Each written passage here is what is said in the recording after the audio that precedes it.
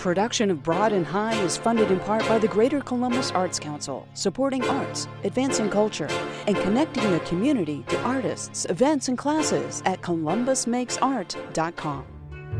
From these contributing sponsors and viewers like you, thank you.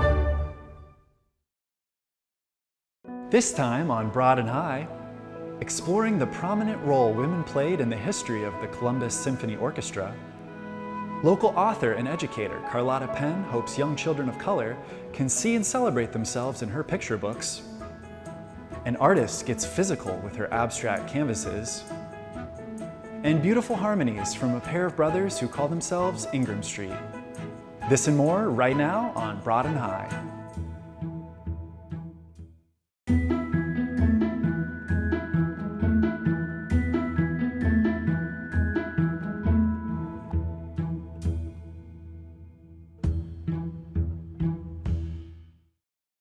Hi, I'm David Holm, your host for this episode of Broad and High. Columbus women played a big role in the Columbus Little Orchestra.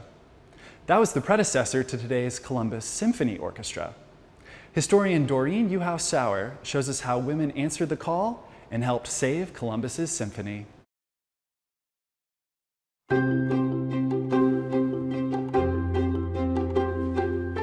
I am so privileged to be able to interview the two of you because today we're talking about an organization that saved an organization. And I'm wondering if I could start with you, Sandy, to just talk about what the organization is we're talking about. Well, we're talking about the women who were involved in creating and have been supporting the Columbus Symphony, its current name, for 70 years, which is an amazing thought that here we are and we're sitting in an archive that has really documented what happened from the beginning and how it has grown and how much it's meant to people. Therese, can you give a little bit more detail about the beginning of the orchestra and the importance of it? It was founded pretty much standardly by city fathers around 1941, and it was more or less birthed full grown. They started an orchestra with professional musicians, and they hired a first-class conductor, Isler Solomon. And then it garnered the support of the Women's Association of the Philharmonic, they were known then, who would try to raise money through various means and support them. I guess in looking through the many scrapbooks that have been out, and this is just a fraction of them, it's very easy to see that there are luncheons and there are lots of people with hats and gloves on, the required fashion mode of the day. And that sort of led perhaps to what Sandy is kind of in front of you, and it's about using historic themes and fashion shows. So clearly there have been a lot of fashion shows that were used to unite different symphony units and have a program that they all could enjoy together. And certainly music was a part of them without any question. And in fact, in our particular unit, we would sponsor an annual luncheon where we would have some of the symphony members and their students play for us, but then there would be a fashion show. And we also would have a silent auction so that we could be raising money that we could give to the symphony. So it was always sort of a combination, but there have been so many other fundraising events that didn't involve the hats and gloves. The lectures of note were sponsored by the Women's Association of the Columbus Symphony. It was held in the Ohio Theater, and there was a series, and you could buy a season subscription to them, and they would bring in celebrities and have them talk about all kinds of things. I mean, for example, here's Ray Bolger talked about his world. Celeste Holm, Just Ask Me. But then also here's Thomas Hoving talking about the tomb of Tutankhamun. So it was a real variety. Really a smorgasbord. Yes, and they were sellouts. And we had lots of other ways that women could be involved, but could involve the rest of the community as well. We also have like this little booklet here, which is about the Canterbury unit. What can you tell us about the units and their organization, and what would have been their role in a season of the orchestra or preceding it? Well, I think the units were really a wonderful way for a very extensive organization to have some smaller groups that played a role in carrying out the mission of the Women's Association. And I think that in that smaller group, people could come up with ideas, but they all then could join their ideas and work together on all kinds of projects for fundraising, and the volunteerism has been extensive through the years. They were so active that when the Philharmonic disbanded, they insisted on staying together. In 1949, they were running a deficit. They had not been able to make ends meet. So at that point, the city fathers got together, the board members, and said, we're not going to be throwing any more money at this, but we will pay your debts, and you have to disband. The Women's Association of the Philharmonic said, oh no, we won't go. And so they stayed. And for the years of 49, 50, and early 51, they were continuing to have card parties, fashion shows, all the ways that they raised money, but they were donating it towards scholarships for music students. Then George Hardesty and a group of the administration decided they could swing a small orchestra. It wasn't going to be the Philharmonic, it wasn't going to be a professional orchestra, but it was going to be a professional orchestra so much as they would be union rate musicians, but they wouldn't have full-time salaries. So that was how the Columbus Little Symphony was formed. And then there had been a grant from Mattel that was a large sum of money around 1978, I think. And that made them decide to be able to have more full-timers.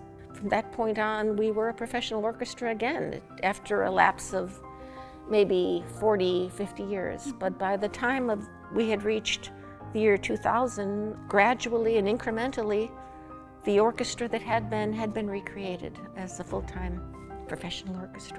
One of the things I noticed in going through scrapbooks, and I think I was only 4 pages into looking, were the number of women who were so well known, and they are still well known. And I'm thinking, you know, there was Eleanor Gelby, there was Mary Bishop, who later actually saves the Ohio Theater to a great extent.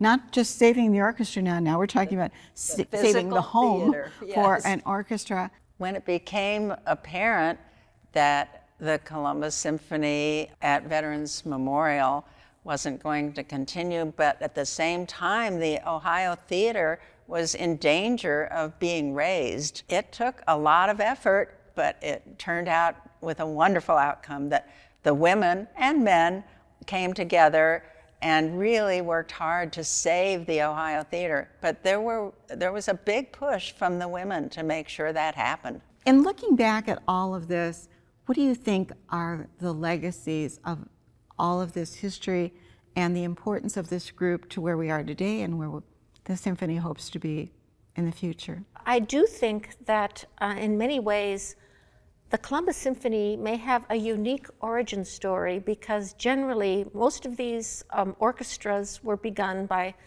civic-minded city leaders who wanted to have this cultural thing for their community, and often in the way of status. And this orchestra was begun because women dug their heels in and decided, no, the men have failed, we are going to pick it up. We're going to start small and we're going to build it. There's something about women in that day, and there's a persistence. Tenacious. Yes, a tenacious quality of, we want this not for the accolades and not for the glory, but for our children. We want this for a legacy for our city. Very well put. The legacy really is embodied in all of this. You know, music is the heart of so many of people's lives, and now it's really come to mean so much for the whole community to have the kind of variety we have. We have young people's concerts, we have classical music series. We have Picnic at the Pops, and it's a real community gem, a community asset, and we all are the beneficiaries of the history that these women really promoted from the beginning.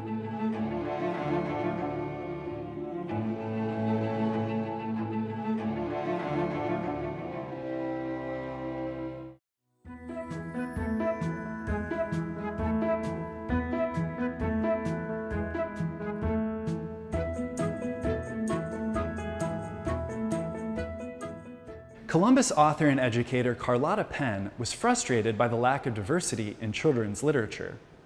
So she did something about it and wrote not one, but 2 books for kids. The latest is called The Turtle with an Afro, and it encourages young black girls to love and embrace the versatility of their hair. Here's her story.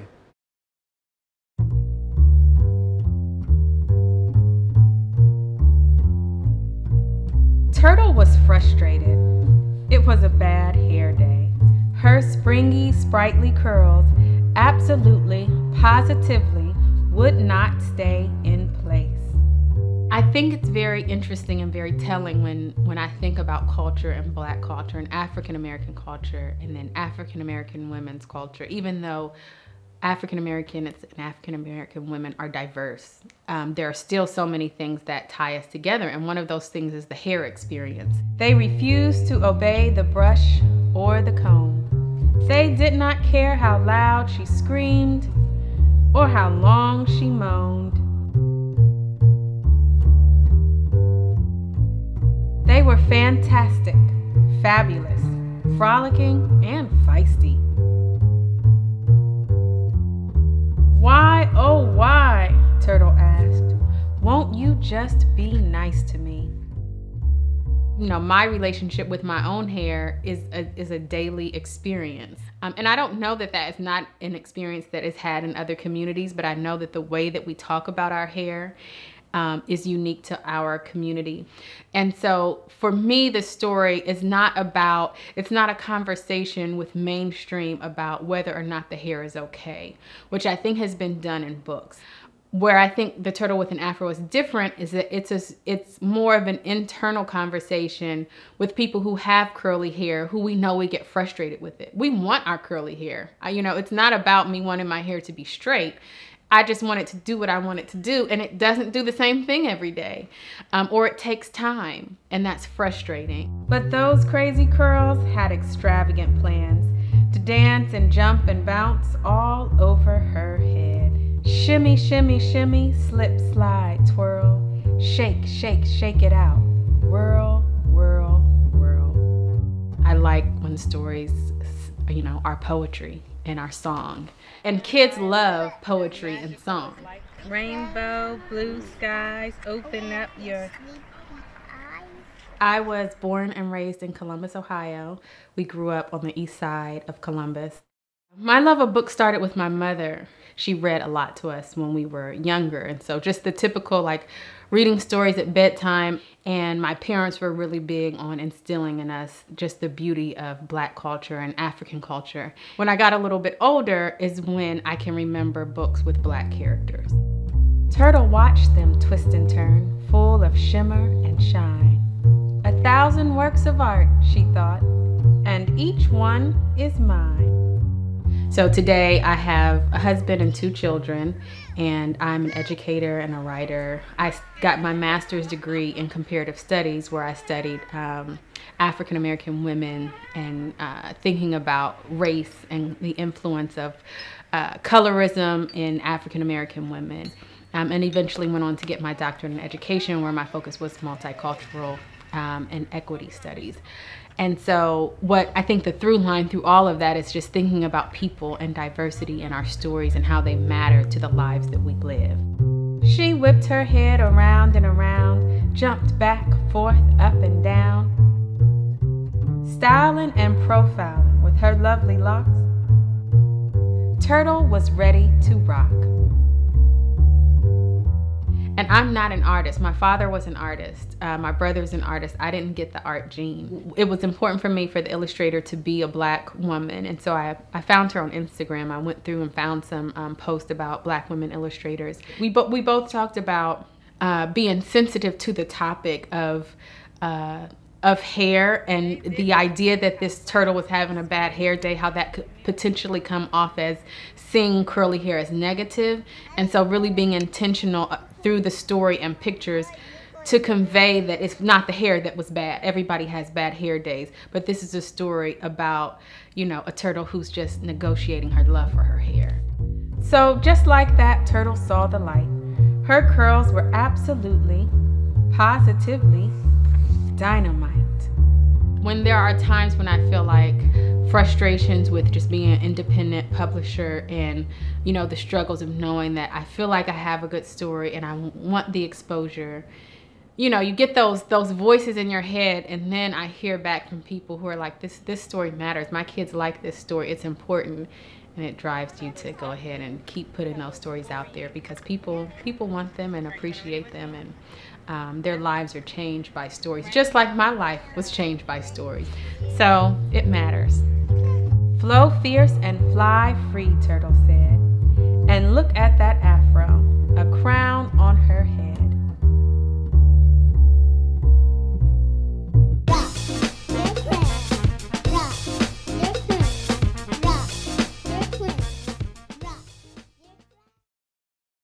Artist Susan Handau's canvases are of a minimalistic nature. With color and texture, she creates abstract shapes surrounded by neutral hues. We head to Reno, Nevada for her story.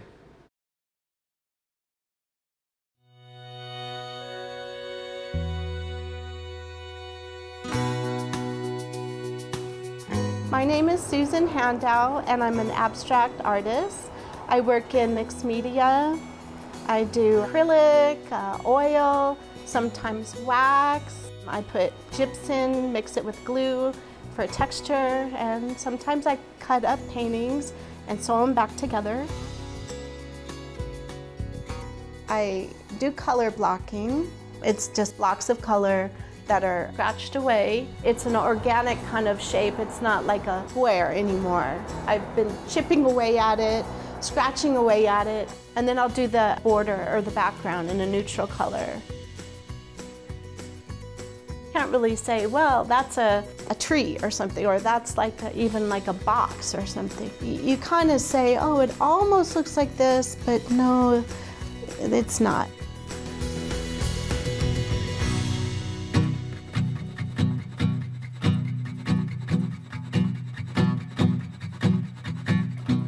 When I start a painting, all I know is that I'm going to do color blocking. And really, I do a layer of colors upon colors.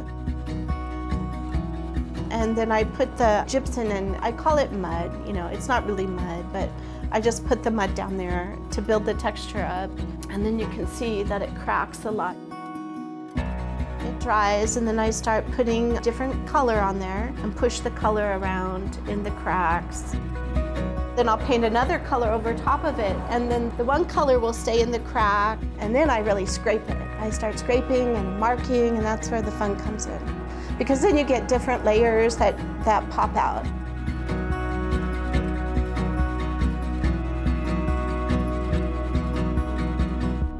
So that's my canvases. So with my paper, that's a whole different story. With my paper, I'll put a little texture on there, and then I'll do the same kind of thing with the paint, the color blocking. And then when I get it just so, just how I like it, then I cut it up. I actually cut the paper, and then I sew it onto another piece of paper. And then I'll just see how it goes, and I don't really ever have anything planned. Color to me is pretty important. When I'm mixing colors, to find an unusual color, bizarre color combinations, or ones that really you don't expect to see together. And then, of course, shape. I really like to cut away at an image to make it really more organic. If it's not right in my mind, I can't show it. just keep working on it till it's right for me. Even then, after a show, if a painting doesn't feel right, I'll change it. I'll paint over it. I've painted over so many paintings. This one here behind me, that's like, there might be 2 or 3 paintings under that one. I really like beautiful things, and that's like my goal, is for myself to really like it. Then I'm so proud of it because I love it so much. When somebody buys my painting, I'm like, oh my gosh, they feel the same way I feel. It's not the money thing, it's the fact that wow, somebody really likes what I like. That's what makes me feel good. It's always been that way.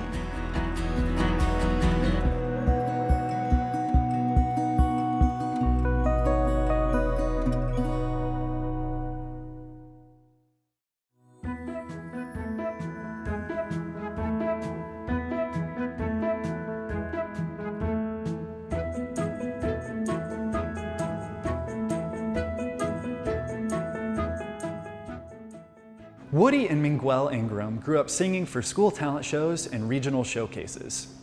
They're continuing their music journey as Ingram Street, a Columbus-based R&B brother duo dishing out smooth vocals and catchy verses. Joining them is Wib Schneider on guitar.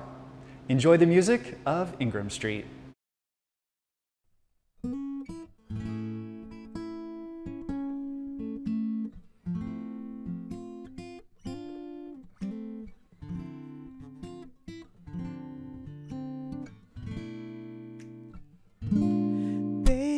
Being with you is beautiful. Holding you is beautiful. Is there a possibility for us? Baby, touching you is beautiful.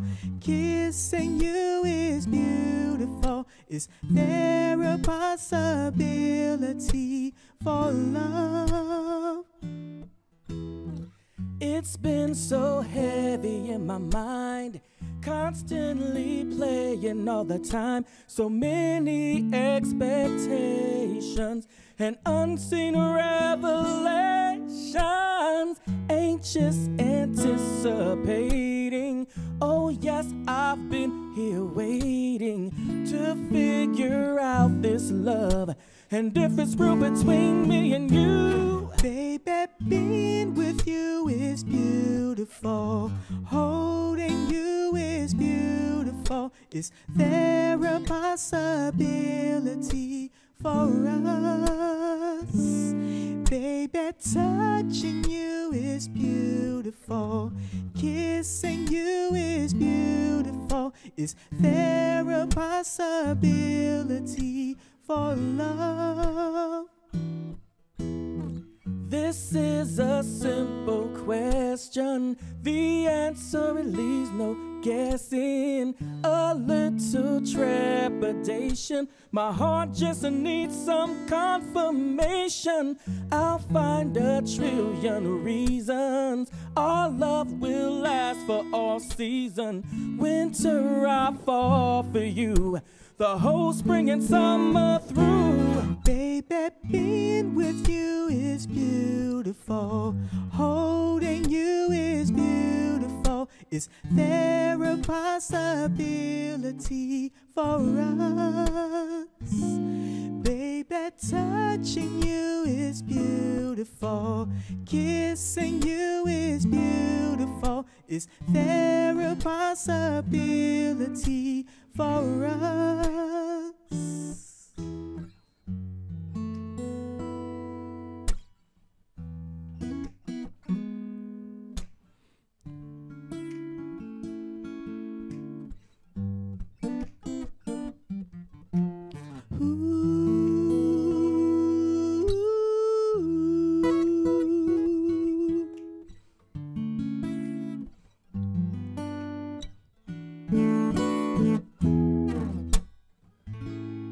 From the moment that we met,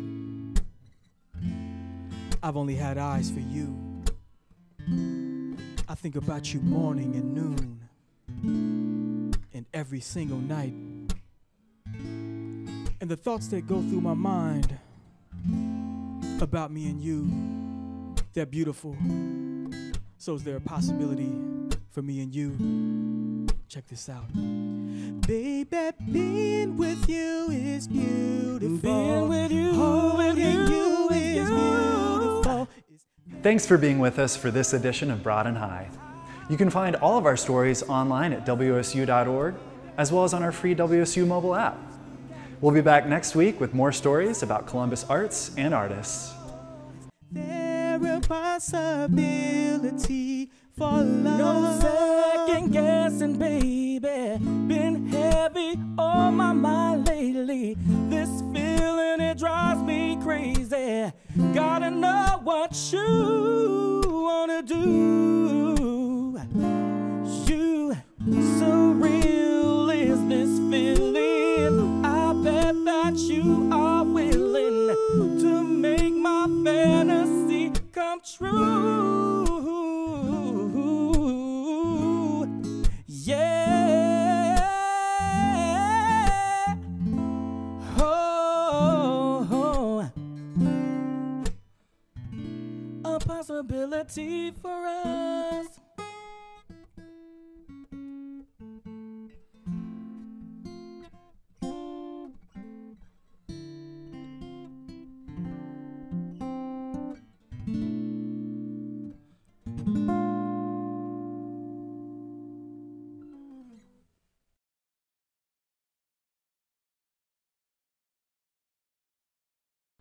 Production of Broad and High is funded in part by the Greater Columbus Arts Council, supporting arts, advancing culture, and connecting the community to artists, events, and classes at columbusmakesart.com. From these contributing sponsors and viewers like you, thank you.